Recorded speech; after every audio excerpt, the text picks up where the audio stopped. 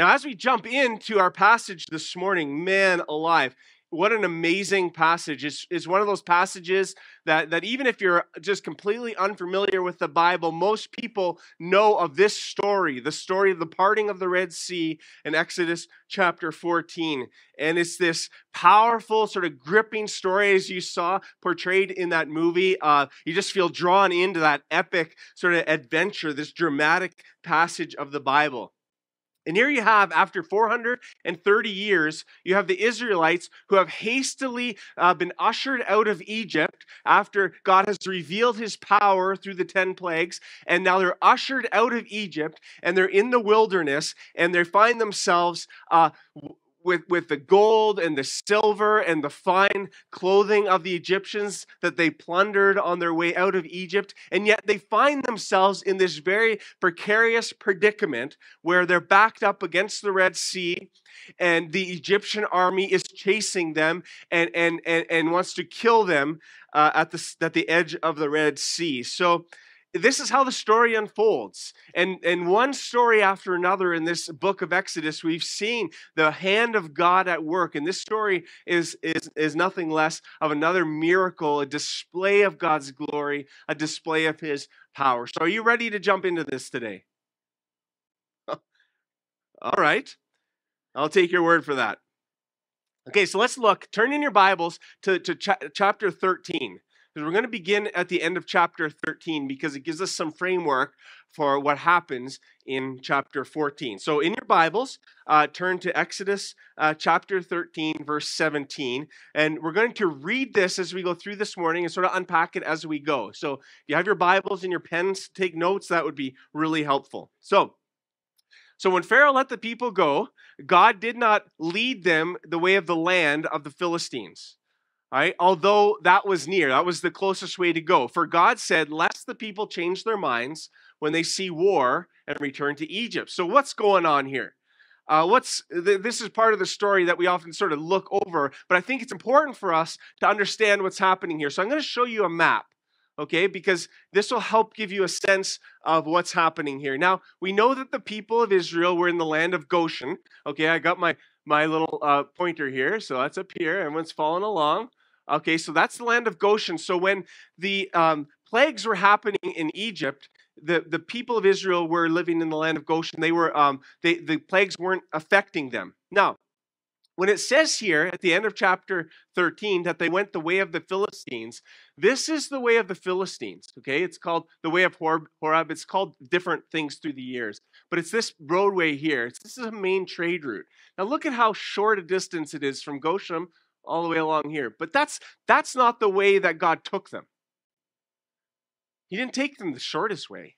He took them this way, down the edge of the Red Sea. Now, one thing you need to know about the Red Sea, and we'll see this a little later with another picture, is the Red Sea is sort of this long sea, and at the end of it are these kind of finger-like parts of the Red Sea. That's what you see here, okay? The Red Sea continues on over here. But you can see at the top, God does not lead the people in the way that you might expect them to go, or even in the way that they themselves would expect to go. Why would we not go to the land promised to us, the land of Canaan, in the least, in the fastest possible way, with the least amount of trouble, on a pathway that's already been carved out, a roadway that's important. It's an important trade route, but God does not take them that way. He doesn't take them the way of the Philistines, the way where they'd have to go through enemy territory along the way. Now, this is an important roadway for the Egyptians. This was a trade route for the Egyptians. And along this particular trade route, the Egyptians had outposts along the way to protect this trade route, to make sure that their goods could travel without being taken. So God said, for lest the people change their minds when they see and return to Egypt. Now the Israelites, if there's anything we know about the Israelites so far in the story of Exodus, we know that the Israelite people are fickle people. You know, they're for God one minute, they're not for God the next. They want to rally with Moses one minute, and then they want to turn on Moses the next. And so they're fickle people. And God knows that if they go along this route and they encounter Egyptian outposts along the way, military outposts along the way, that they're going to encounter some kind of military opposition. And God knows that if if they encounter anything along the way, their hearts are going to say, let's just go back to Egypt. Let's just call it a day and say, let's just pack it in. We're going to go back to Egypt and we're going to continue to be slaves. So God knows this about the people. But then he goes on in verse 18. But God led the people around by the way of the wilderness toward the Red Sea. And the people of Israel went out of the land of Egypt equipped for battle. All right, so again, let me show you the map so you can kind of see the way that Moses led them. There should be a map next, yeah? Okay, so there's the map there. You can see the way that God led them down the longest possible way. Now, it says that they are equipped for battle. So what does that mean? Does it mean that they plundered Egyptians, they took military weaponry? Perhaps it does mean that. We don't really know. The word itself is a bit of a tricky word when it's translated. The word equipped for battle in the ESV version is probably not the best translation of the original text. The word actually means they're in the formation of battle. They're in this formation. So they're kind of walking in some sort of formation. They're marching out of the city in some sort of formation. Now, of course, we know that at this point, there's about 2.3 to 3 million of these Israelites. So just by sheer number, they would be a formidable force if they encountered something along the way. So we don't know if they had weapons, possibly, but what we do know is that they weren't ready for battle. We're at this place now where the Israelite people have left Egypt, and it's just brand new. They've left Egypt, and God knows that if they encounter anything along the way, they're going to pack it in and want to go back to Egypt. Well, later on, we discover in Numbers, when they actually reach the promised land that God calls them to, and they have some opposition when they reach the promised land in the book of Numbers, in Numbers 14. As soon as they reach the promised land, after they've gone through the Red Sea, after they've seen all the plagues, after they've seen all the wonders of God over and over and over through this journey, when they reach the promised land, and they encounter their enemy's strength, they say, let us choose a leader and go back to Egypt.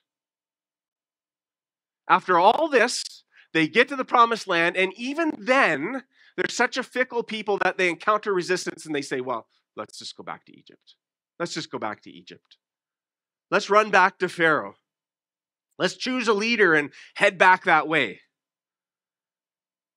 Amazing, isn't it? When you consider all that they've experienced and all that they've gone through, how fickle a people they are when they reach a resistance. And it goes on, and it says in verse 19, Moses took the bones of Joseph with him, for Joseph had made the sons of Israel solemnly swear, saying, God will surely visit you, and you shall carry up my bones with you from here.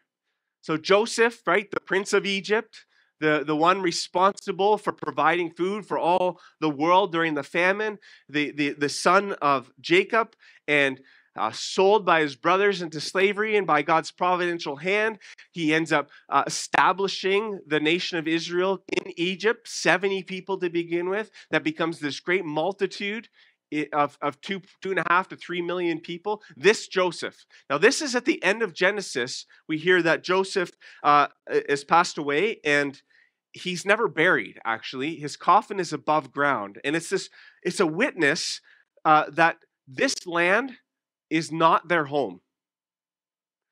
That they have another land. There's a promised land for them. And so Joseph is never buried in the ground. His coffin lay above the ground for 400 years. And when the Israelites leave Egypt, they take Joseph's coffin with them as sort of the promise is being fulfilled, isn't it? Again, we see the promises of God being fulfilled. That years before, 400 years before, Joseph said, this is not your home. I don't want to be buried here because when you leave here, you take me with you. And now they're leaving and they take Joseph with them on their journey so that he can be buried in the promised land, the land flowing with milk and honey, this rich, fertile land that God wants his people to be established and live in as a nation. God makes promises and he fulfills those promises. We've seen that over and over in this book, and it's something important for us to hang on to every day. When God says he will, he will. Verse 20.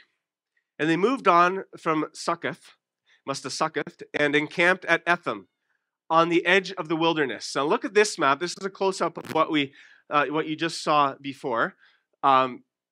Okay, so now they've come down. They've come down by the Red Sea, and you can see in the picture here, they camp in this place right up here. Okay, and now this area here is all mountainous area. Okay, so there's nowhere for them to go here, and so they come down this route and they camp up here at this space up here. And then it goes on in verse 21. And the Lord went before them by day in a pillar of cloud to lead them along the way. So during the day, they knew where they were to go because God's presence was manifest in this pillar that was like a cloud leading the way. You sort of saw that in the movie there. And then by night, a pillar of fire to give them light. So they were traveling more or less day and night as God was leading them along the way. Verse 22, the pillar of cloud by day and the pillar of fire by night did not depart from before the people. So God's presence was constantly and visually before the people. He never left them. His presence was always there. Now, when you look at the book of Exodus, you're going to see this over and over. You're going to see the people of Israel turning on God when a visual presence of God is available to them. So in this case, we have a pillar of cloud to lead them by day. We have a pillar of fire to lead them by night. God's presence is there for them to see visually with their eyes, leading them along the way. Now, you can imagine what they might be thinking. They're going down the edge of the Red Sea, and they're probably thinking to themselves, this doesn't seem like the route we would have chosen. Like, why are we going way down here? You know, all these days and days of traveling when we could have done something much similar. But they're trusting God to the extent that they can trust God, and they're following this pillar, and they're following this pillar of fire by night, and God's presence is constantly available visually for them.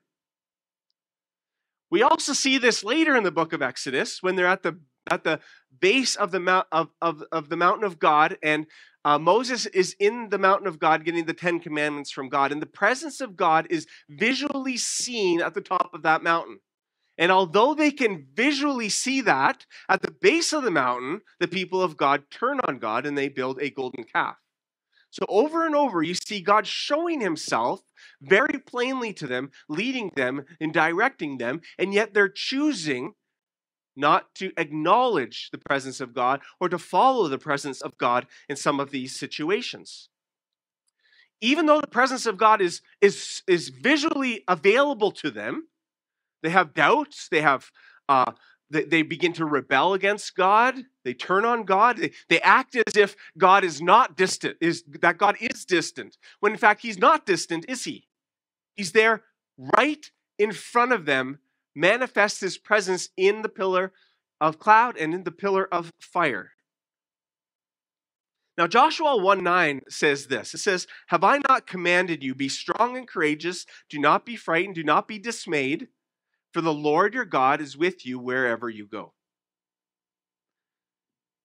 Now, what the cloud and the fire reveal was the very presence of God to guide his people, to lead them along the way. Here's the way you should go. Now, wouldn't it be nice, who should I marry? What job should I take?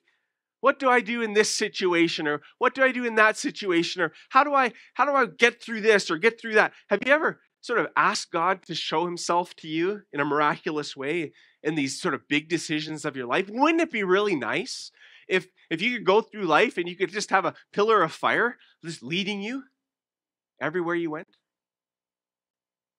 That'd be pretty nice, wouldn't it? Well, what do I do here, God? Oh, the pillar of fire? I'm going that way. Done.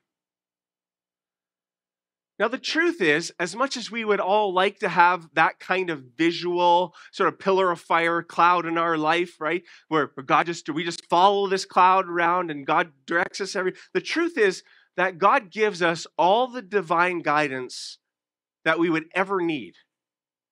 And he gives it in a much better way than the pillar cloud or the pillar of fire. He gives it in a much better way. You're like, really? Really? I mean, I'd like to have a pillar of fire lead me around.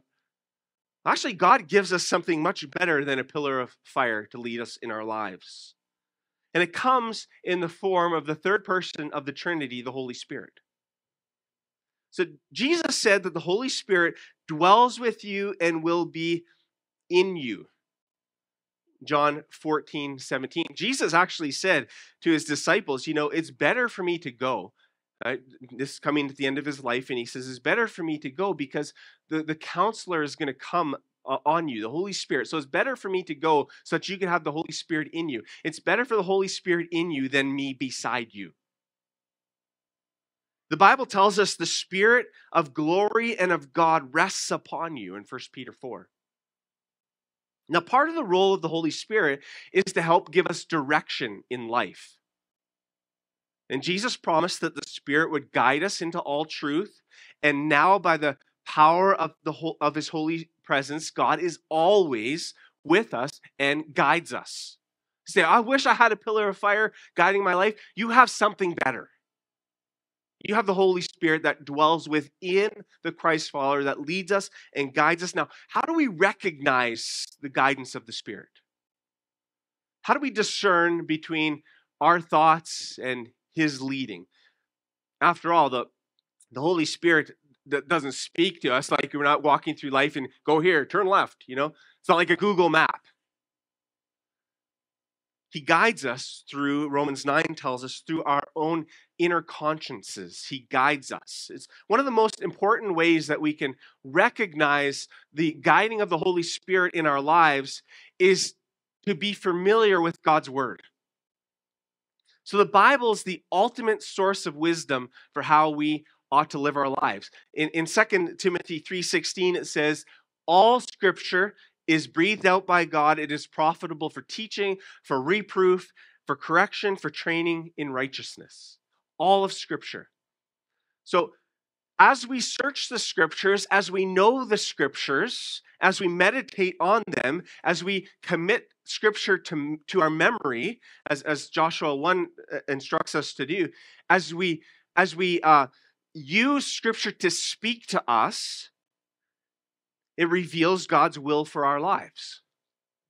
So there are times in your life as you grow and as you understand and deepen in your understanding of God's word, there are times in your life where the Spirit of God will bring up into your life specific scriptures at times when we need them most. So knowledge of God's word helps us to discern whether or not those desires come from the Holy Spirit. So we have to test our inclinations against Scripture. The Holy Spirit will never prod us to do anything contrary to God's word. If it conflicts with the Bible, then it's not from the Holy Spirit and should be ignored. Now, it's important to note, of course, that when the Spirit of God prompts us and leads us, whether or not we accept that guidance of the Spirit. When we know the will of God, but we don't follow it, we're resisting the Spirit's life in the Spirit's work in our lives. And in Acts 7:51, it says this: "You stiff-necked people, uncircumcised in heart and ears, you always resist the Holy Spirit as your fathers did so." In 1 Thessalonians 5:19, it refers to this resisting of the Spirit as the quenching of the Holy Spirit. Spirit's prodding you, you resist the Spirit. That's the quenching of the Spirit.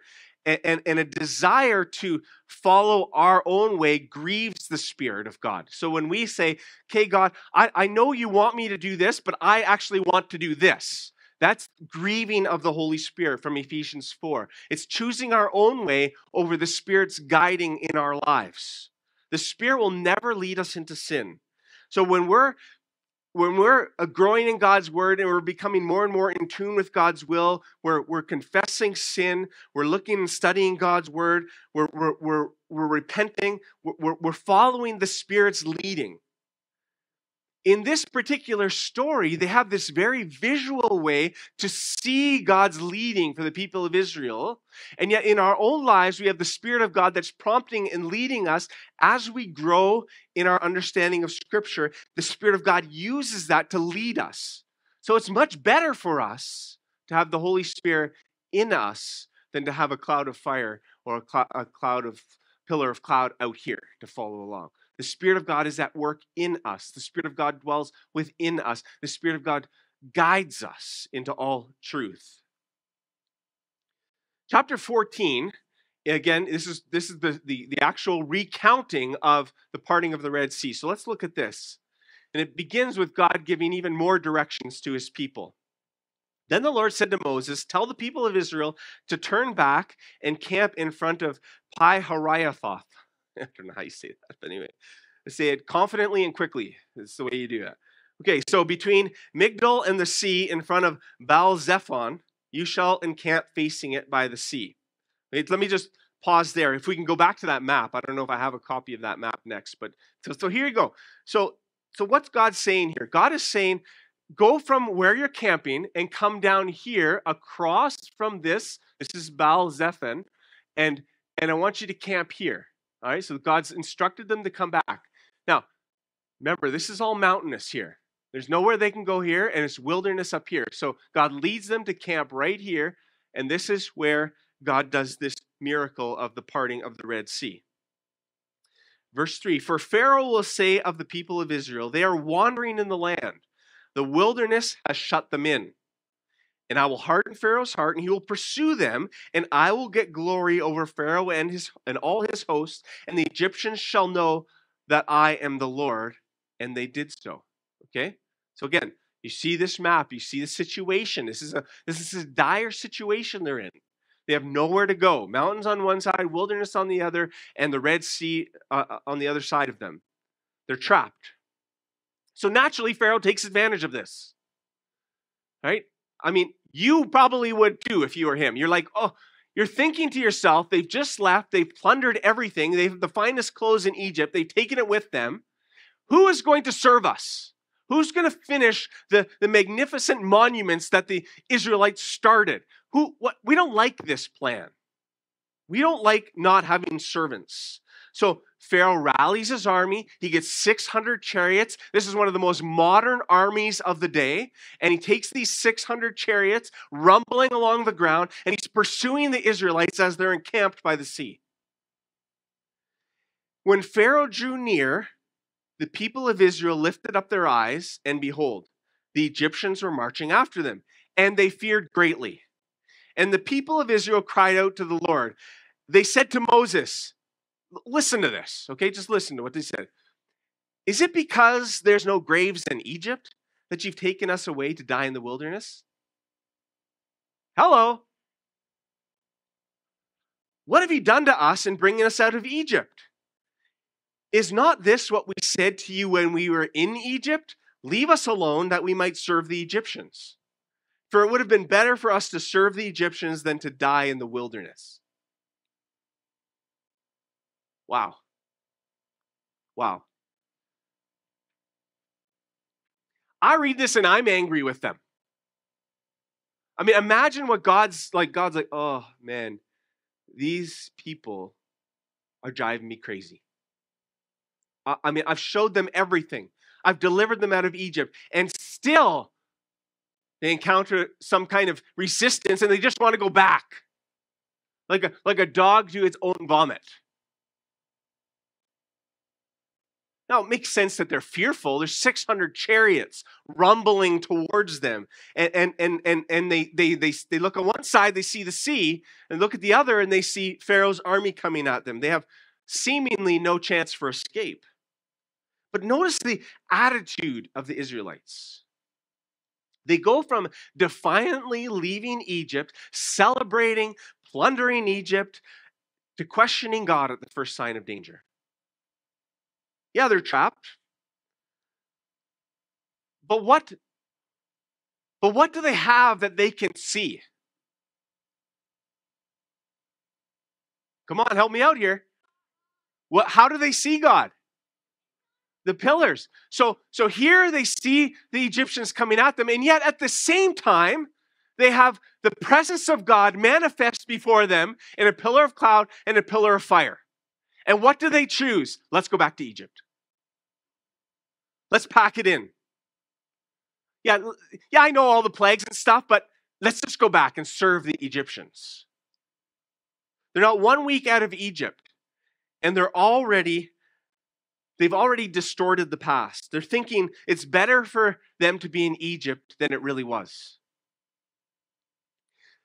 Now, what's interesting about the book of Exodus is what the Bible tells us Exodus is all about, that in Exodus there are examples upon examples for us to learn from. In 1 Corinthians 10, 1-6, here's what it says. For I do not want you to be unaware, brothers, that our fathers were all under the cloud and all passed through the sea. And all were baptized into Moses in the cloud and in the sea. And all ate the same spiritual food and all drank the same spiritual drink, for they drank from the spiritual rock that followed them. And the rock was Christ. Right, this is in the New Testament now. This is after Jesus' death, burial, and resurrection. Verse 5, nevertheless, with most of them, God was not pleased, for they were overthrown in the wilderness. Now these things took place as examples for us, that we might not desire evil as they did. The particular example that we see in Exodus 14 is an example for us of what happens when God rescues his people from bondage. So when God rescues you and you've made a commitment to follow Jesus, what ensues is a fierce spiritual battle for your soul. Now, anyone who tells you that committing your life to Christ makes your life easier is not telling you the truth. Fulfilling? Yes. More joyful? Absolutely. But easier? No. In some ways, life gets more difficult after we become Christ followers because the struggle for sin is so much more pronounced, for one thing. So Satan is always trying to tempt us to give up and to go back. Satan's always seeking to snatch you away. And the battle for your soul is so intense and so ongoing. And the way so often that the enemy draws us away is very slow usually. It's like, you're part of God's local church, you're part of the church, and you're involved, and then you start to become less, and then you look up and there's a cloud in the sky, and you think to yourself, it's going to rain. I can't go to church. And so then you don't go to church, and then week after week, you find yourself not involved in the community of God, not learning together, not engaged in what he's doing. See, the enemy draws us away in these sort of slow fades.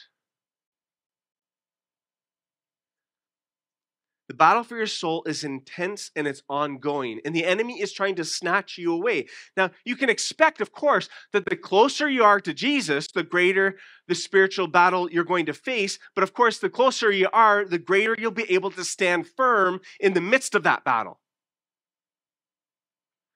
Now, Jesus taught about this in the New Testament in Matthew 13, and he said this. He said, when people hear the message of salvation, the evil one, right, comes and snatches away what has been sown in their hearts.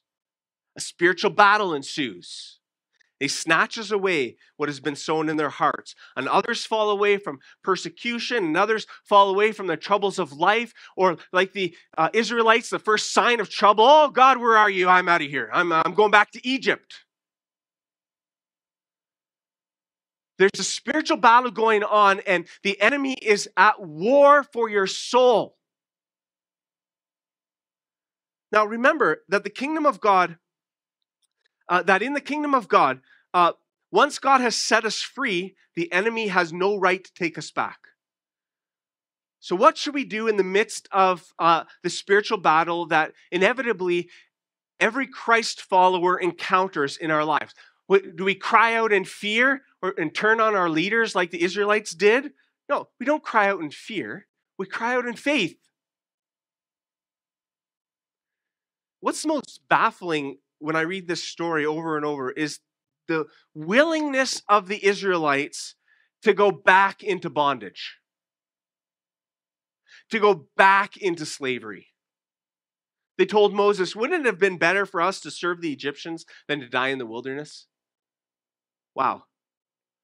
The whole point of the Exodus was for them to serve God, but here they are wanting to go right back and serve Pharaoh.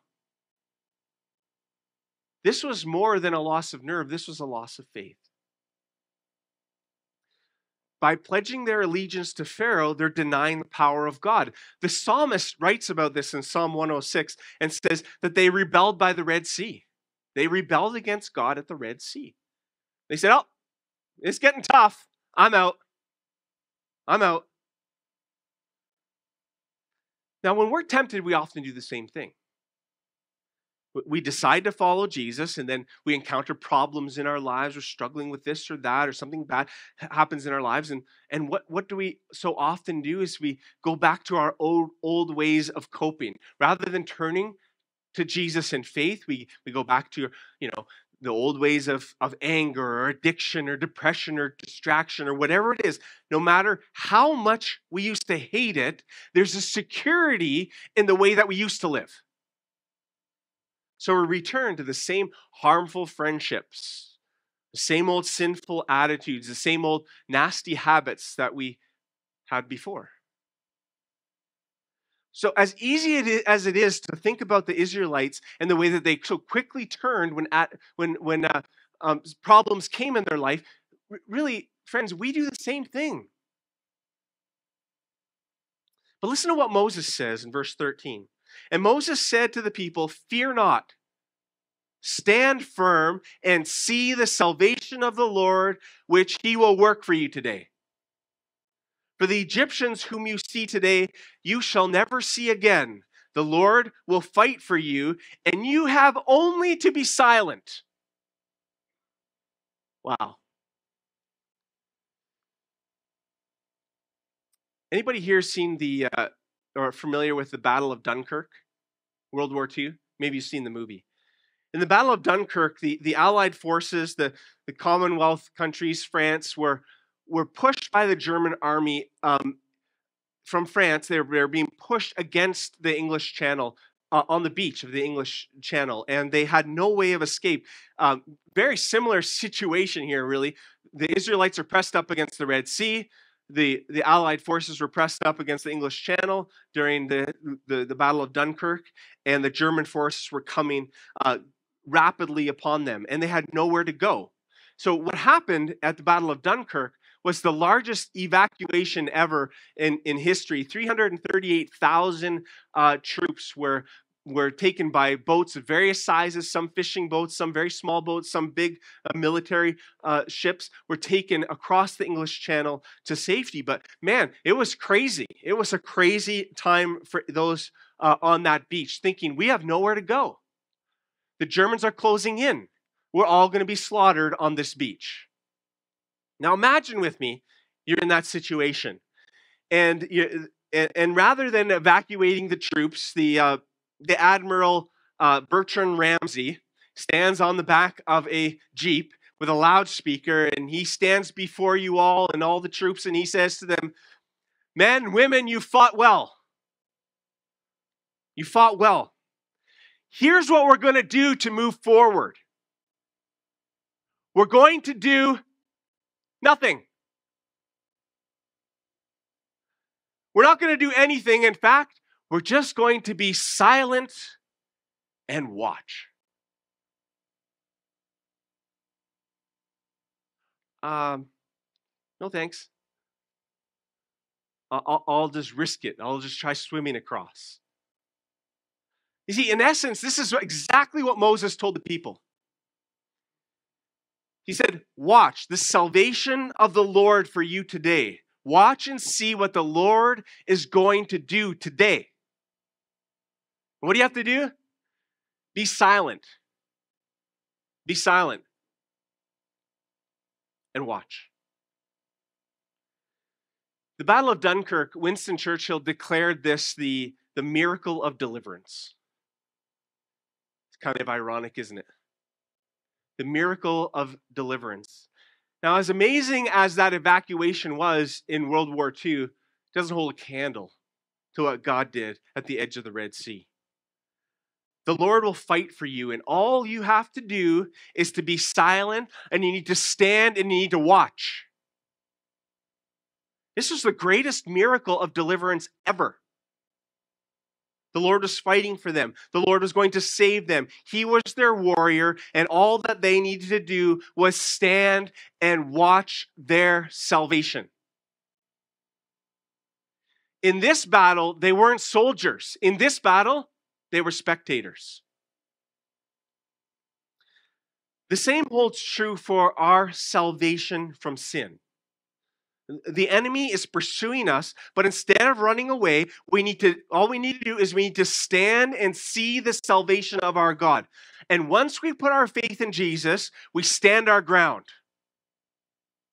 We're in a spiritual battle, and in that battle, the Bible gives us some marching orders that Moses gave to Israel.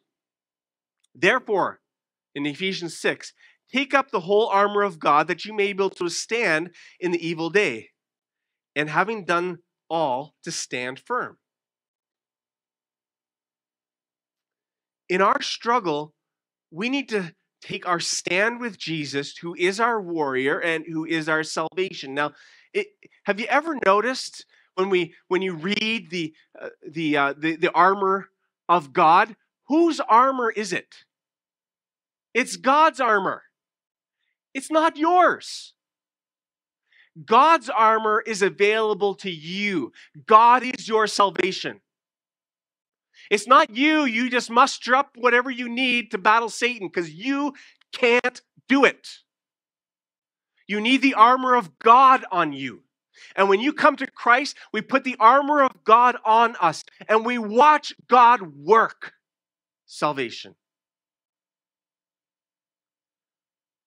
Now it's hard, isn't it? It's hard to be still. It's hard to wait for God. Our temptation is to run away and to fear and to try to fix everything on our own. And yet God is our defender and He's our champion and He instructs us to stand firm. Put on the armor of God. When we're caught between the desert and the sea, we need to be still and look for His salvation. Trusting God is difficult, but trusting God is essential. The Lord said to Moses, "Why do you cry to me? Tell the people of Israel to go forward, lift up your staff and stretch out your hand over the sea and divide it, that the people of Israel may go through the sea on dry ground. And I will harden the hearts of the Egyptians so they will go in after them, and I will get glory over Pharaoh and all his hosts, his chariots and his horsemen.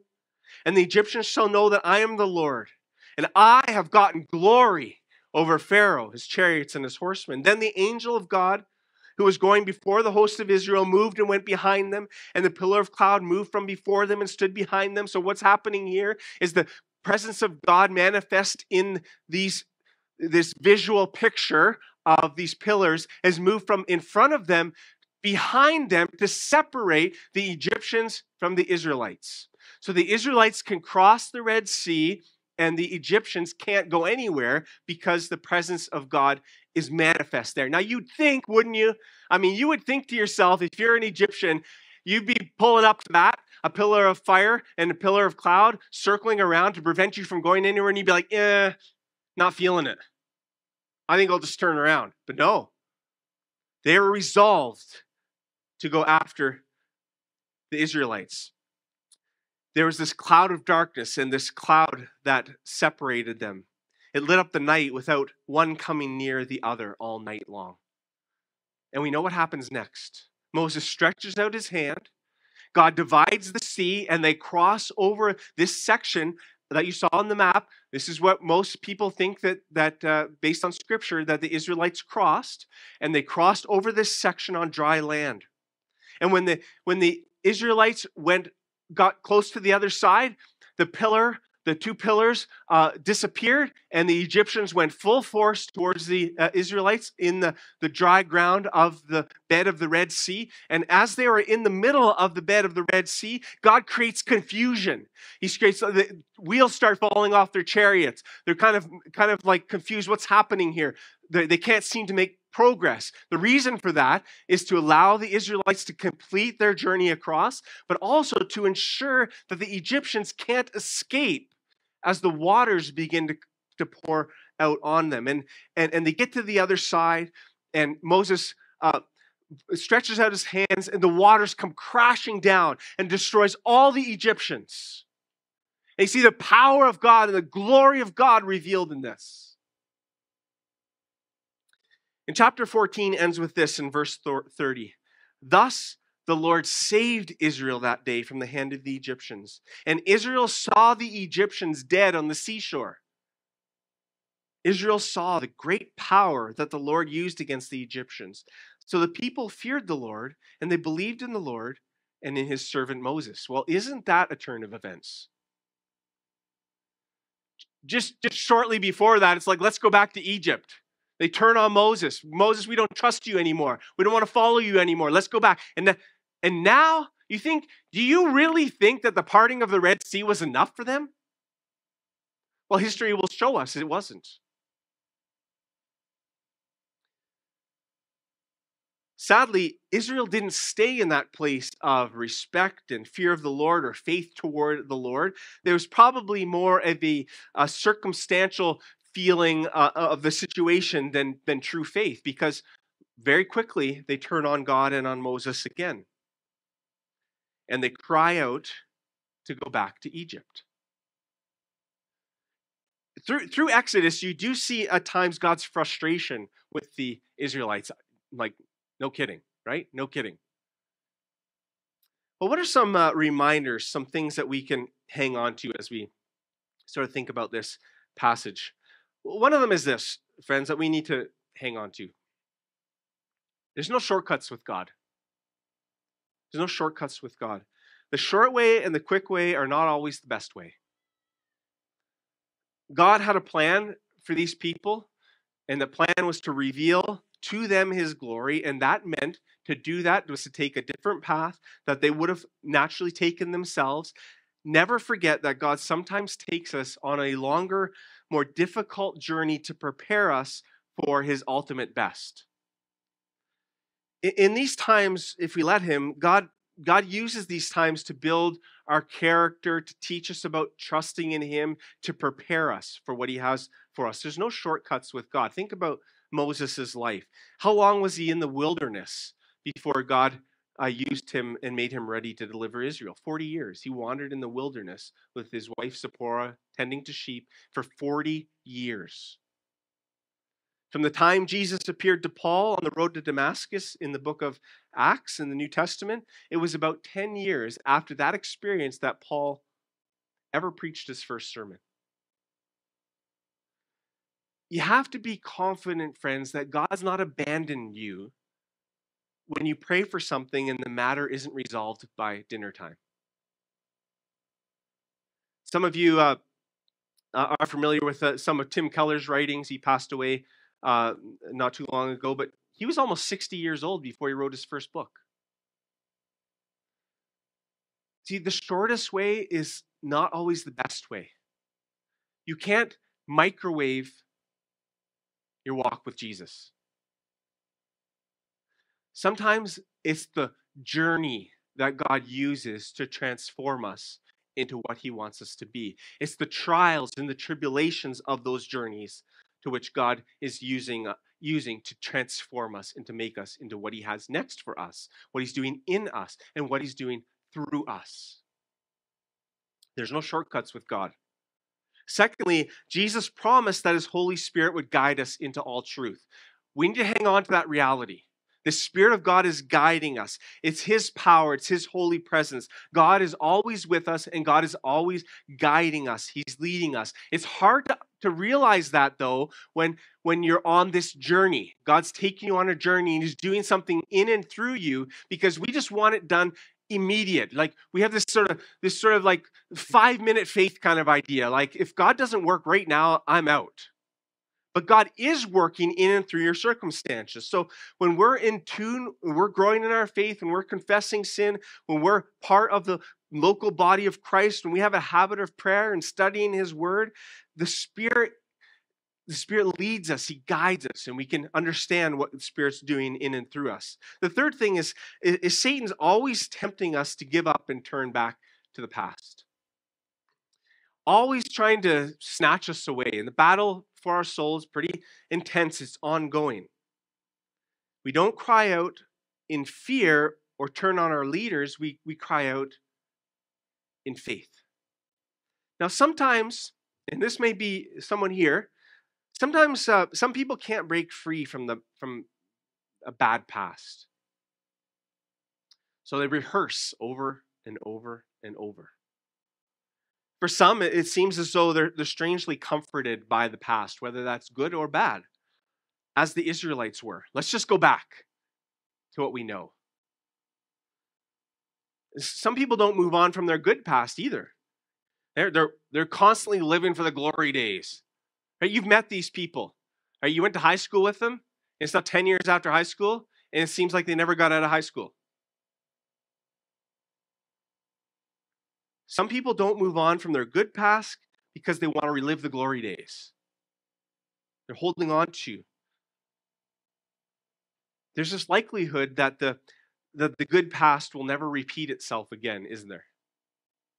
So no matter whether or not, friends, you're stuck in the good past or bad past or whatever it is, the potential exists, whether it's good or bad, the potential exists for you to be robbed for what God is doing now in your life. To be robbed of the future that he has for you because you're always looking at life in the rearview mirror. You're always looking to the past. A good question to ask ourselves, even as families, is when you gather together, around the dinner table, is to ask one another, where have you seen an evidence of God's grace today? Because believe it or not, God's at work today. No? Yes, God's been working in the past, but God's working today. In Luke 9:62, Jesus said, no one who puts his hand to the plow and looks back is fit for the kingdom of God. It's this idea we need to move forward. Paul talked about this as well in Philippians 3. He says, now that I have already obtained this, no, not that I've already obtained this or am already perfect, but I press on to make it my own because Christ Jesus has made me his own. Brothers, I do not consider that I have made it my own, but one thing I do, forgetting what lies behind and straining forward to what lies ahead. I press on toward the goal for the prize of the upward call of God in Christ Jesus. Moving on from the past means discovering and celebrating what God is doing in the present. It doesn't mean we can't be sentimental or celebrate the past. We can't get stuck in a place where we miss what God is doing now. Things weren't like they used to be. That kind of thinking.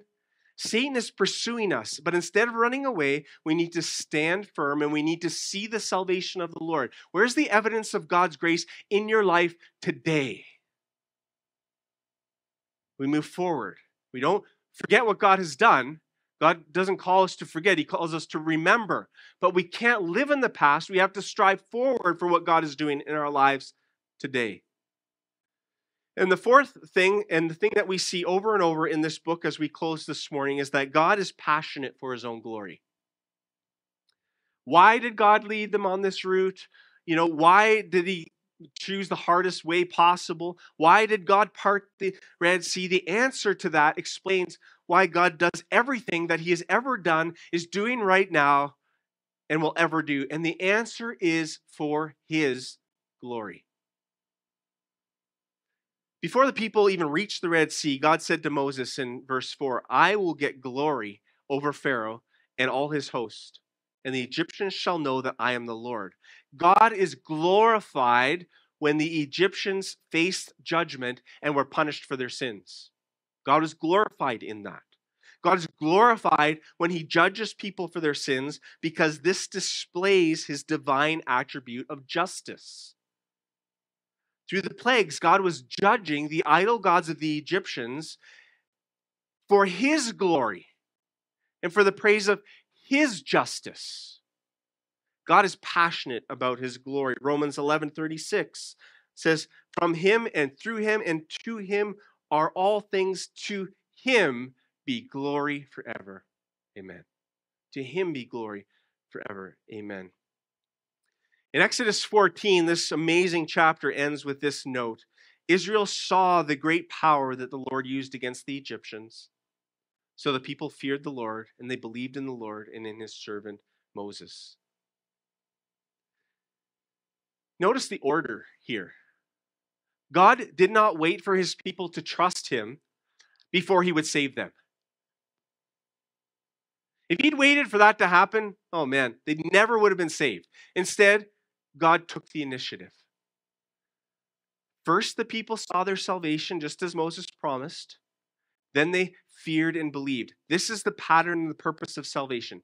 First, God delivers us from danger, saving us when we can't save ourselves. Then we respond in faith, trusting God and worshiping him. As we think about Christmas, that's coming in a matter of weeks, it's coming so fast. As we think about that, we're reminded of God's salvation to us, that God sent his son to us as a babe in a manger for the purpose of salvation. Jesus came as a babe to die. That's what he came to do, to give us salvation. And in that salvation that we couldn't get for ourselves, in that salvation that only Jesus could do, we respond in faith to what he did. We trust him and we worship him because he is worthy of our glory. And he alone is worthy of our glory. So let's pray. Father, wow, what an amazing scripture this morning, Lord. And thank you, Father, for teaching us this morning. I pray, Lord, that you would give us a humble and contrite heart as we think about maybe the ways that the Spirit of God is tapped on our own hearts this morning. Maybe there's some of us this morning who are just consistently living in the past and fail to see the evidences of your grace in the everyday, in the present. Give us eyes to see, Lord, all that you're doing. Give us a faith to be able to stand firm in the midst of opposition, in the midst of whatever troubles in life we may encounter, where we have the temptation to sort of turn back and to run the other direction. Lord, help us to stand firm and to know that the armor is not our armor, it's your armor. And when we put on your armor, we can stand against the arrows of the enemy. So God, give us that confidence. Give us that assurance, Lord. Thank you for this story and what it means to us this morning, Lord. In your name, amen.